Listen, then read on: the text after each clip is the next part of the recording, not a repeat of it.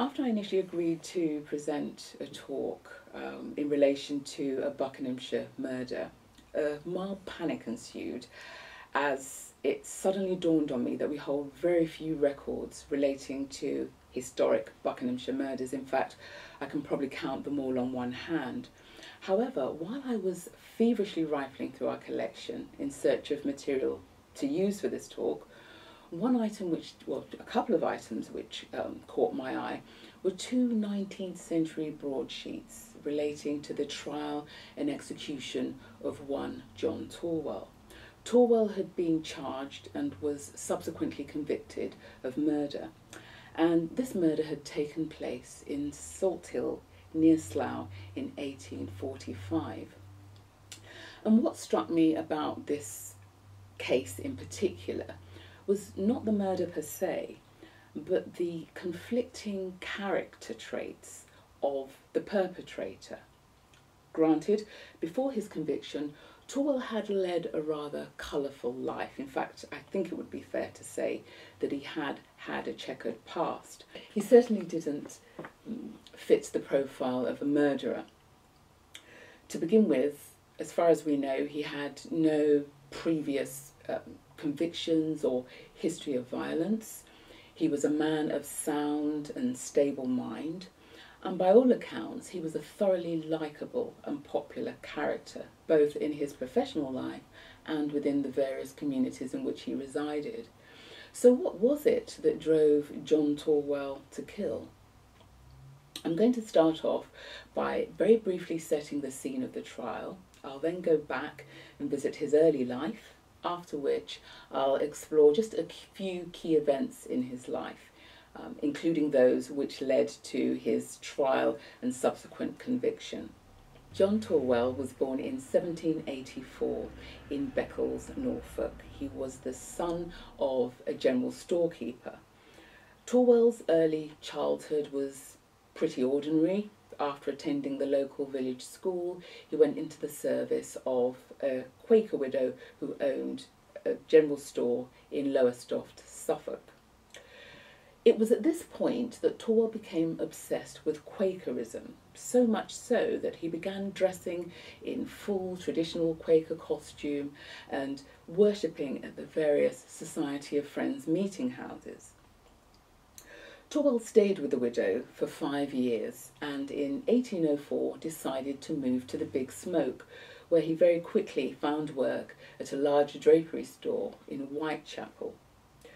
Tawell's new employer, his colleagues and the customers took an instant liking to him. He was able to ingratiate himself very quickly and soon became an extremely well respected member of staff and a popular character within the community. The Salt Hill murder trial of 1845 attracted tremendous public interest. It was the talk of the town, and the great British public salivated over every salacious detail as it was plastered across the various tabloids of the day. This was a trial which had all the ingredients of a perfect scandal. It had sex, drugs and blackmail. This was the trial of the century. At 10 a.m. on Wednesday the 12th of March 1845, 61-year-old John Tawell found himself standing in the dock at Aylesbury Courthouse, charged with the murder of one Sarah Hart. Now, what's interesting about this case? It was the first arrest that had ever been made using communication technology. However, it wasn't the first time that Tawell had fallen foul of the law. In 1814, he had been accused of attempting to defraud Smith's Bank of Uxbridge by trying to pass off a forged £10 note, a crime which back then carried the death penalty. However, fortunately for Tawell, the owners of the bank were Quakers, who were vehemently opposed to the death penalty and requested that his sentence be downgraded. This resulted in Tawell pleading guilty by arrangement, and he was subsequently transported to Australia. In spite of Tawell's personable character, he was a deeply flawed individual with some quite odd, conflicting character traits. And it seemed that whenever things were going well for Tawell, for some reason, he would engage in behaviour which would upset or overturn the apple cart. It was almost as if he was trying to sabotage his own happiness and success. Not long after he'd been admitted into the Society of Friends, Tawell met and married a young lady by the name of Mary Freeman, and they went on to have 2 children together. However, Tawell's union with Freeman had taken place under rather checkered circumstances. First of all, Freeman was the housemaid of Tawell's employer, Mr. Jansen, and secondly, she had fallen pregnant with Tawell's child. And in an attempt to reduce the fallout from the scandal, Mr. Marsden put intense pressure on Tawell to marry Mary, which Tawell did, albeit reluctantly. But as if this wasn't enough, Tawell was also corresponding with a Quaker lady in Yarmouth, whom he had become intimate with and whom he intended to marry. However, he was now saddled with his employer's housemaid, Mary, whom he had no feelings for whatsoever, and whom he consequently treated contemptuously and rather shabbily. Not long after his marriage to Mary, Tawell decided to leave the drapery store in search of pastures new, and after a brief stint of working for himself, he found work with a Mr. Marsden, who was head of a large wholesale drug and patent medicine store in Cheapside, London. Again, Tawell ingratiated himself very quickly. He proved himself to be hard-working, diligent and enthusiastic, with a good head for business. His colleagues teased him and referred to him as the travelling Quaker, as he proved himself to be an exemplary travelling salesman. While working at the drugstore, Tawell also acquired a considerable amount of medical knowledge. He learnt about various drugs and chemical compounds, their uses and their properties, and he also learnt how to create medicinal preparations. As I mentioned earlier, in 1814, Tawell was transported to Australia as a result of a forgery conviction, and after working on the coal ships for a while, he was transferred to a convict hospital in Sydney. Again, he very quickly became a popular member of staff. He was popular with his colleagues and with his superiors, as well as the convicts themselves. In 1820, Tawell was eventually awarded his ticket to return to England. However, he decided to stay on in Sydney, where he opened what was believed to be Sydney's very first pharmacy. Tawell's new business was a thriving concern, which made him extremely prosperous. He also had a good head for investments. He speculated in oil and bought shares in a whaling ship. He owned vast swathes of land and cattle, as well as a large number of properties within the colony. And it wasn't long before he was able to send for his wife Mary and their 2 sons. The Tawells decided to return to England in 1831, and on their arrival they settled in Southwark, London. Before Tawell's transportation to Australia, the Society of Friends decided to sever all links with him, and his membership was unceremoniously revoked. On his return to England, Tawell went to great lengths to try and have his membership reinstated. He still dressed in full Quaker costume and decided to donate vast sums of money to various Quaker causes. He still dressed in full Quaker costume and began worshipping again at the various Society of Friends meeting houses. However, he was only permitted to worship outwardly. As far as the Society of Friends was concerned, although Tawell had turned his life around and paid his debt to society, he had made some grave errors of judgment. Not only had he earned himself a forgery conviction. He had also married a non-Quaker lady whom he had impregnated before marriage. Although the Tawells lived comfortably, they still had their fair share of tragedy and misfortune. In 1833, their younger son William died, while 1838 was to witness the death of their older son John. And as if this wasn't enough, Mary fell ill the same year. Tawell decided to hire a young lady by the name of Sarah Hart to care for his ailing wife and to help out around the house. But unfortunately, Mary succumbed to her sickness. After Mary's death, John Tawell engaged in a romantic affair with Sarah Hart, although at this point it's still unclear as to whether or not she remained at the Tawell residence. However, the relationship resulted in Sarah falling pregnant with Tawell's child, at which point she was promptly ensconced to a cottage in Salt Hill, Slough. In spite of Tawell's ongoing relationship with Sarah, in 1841 he met and married a Quaker widow by the name of Mrs. Sarah Cutforth, although he continued to pay regular visits to his mistress, Sarah Hart, which inevitably resulted in her falling pregnant with his second child. Tawell moved to Berkhamsted to start married life with his new wife. And although the couple lived in great style and grand luxury, things weren't quite as they seemed, as Tawell was experiencing some serious financial difficulties, and even the meagre allowance he was paying his mistress, Sarah, didn't help the situation. And to compound matters, Sarah had threatened to take out a court order for more maintenance for her and the children.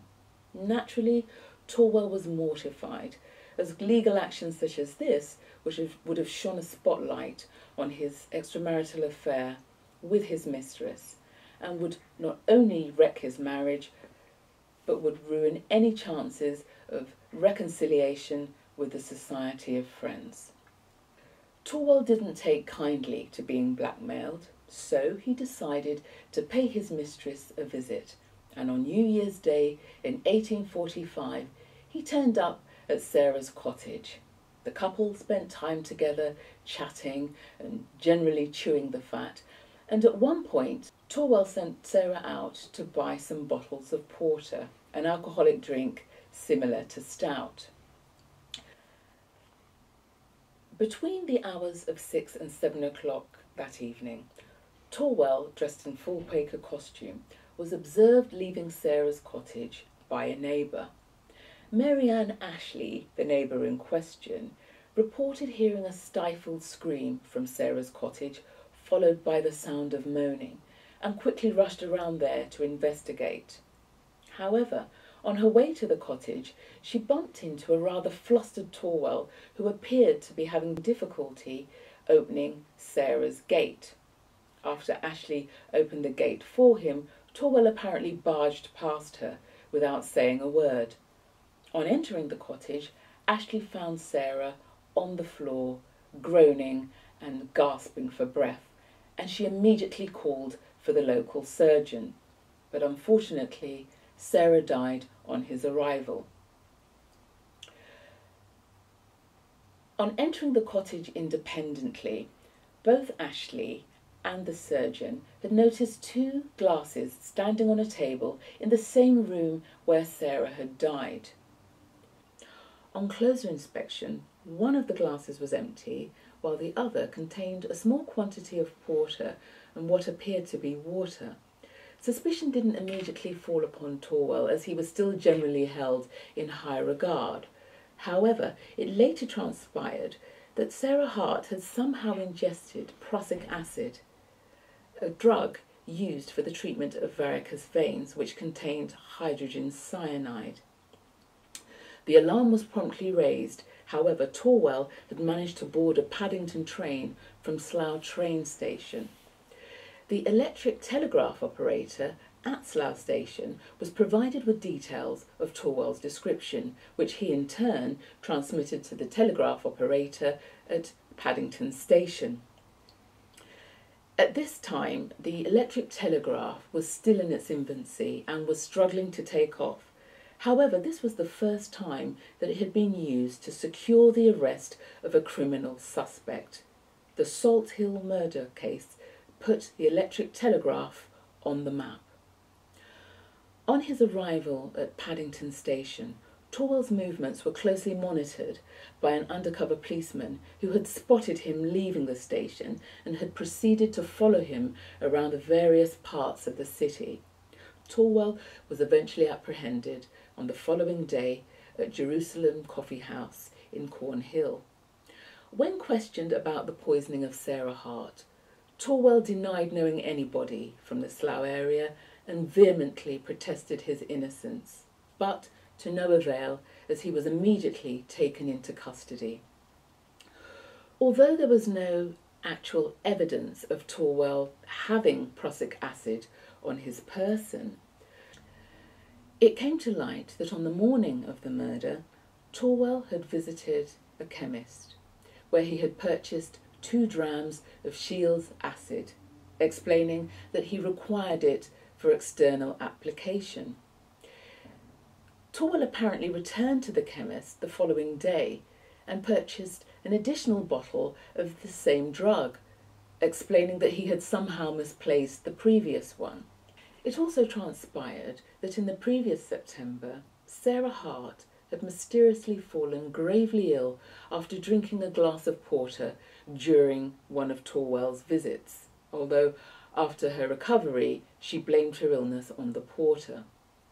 While in prison, Tawell was visited by his wife Sarah, his stepdaughter and his brother. Mrs. Tawell only had words of comfort and affection for her beloved husband, whom she believed was totally innocent. Tawell was in complete denial and apparently had a carriage waiting to whisk him home at the end of the trial, which he believed would end with his acquittal. After a 3-day trial at Aylesbury Courthouse, the jury foreman delivered a guilty verdict, after which the judge passed the death penalty. Tawell was apparently poker-faced to the end, showing very little emotion. Meanwhile, Aylesbury was bustling with hordes of visitors who had travelled from far and wide to attend the execution. The scaffold was duly erected on the balcony at the front of the old Aylesbury County Hall building.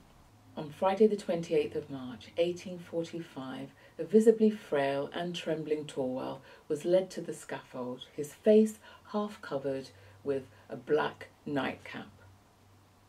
Tawell's executioner, the famous, or some might argue infamous, William Calcraft, was a hangman renowned for his short drops.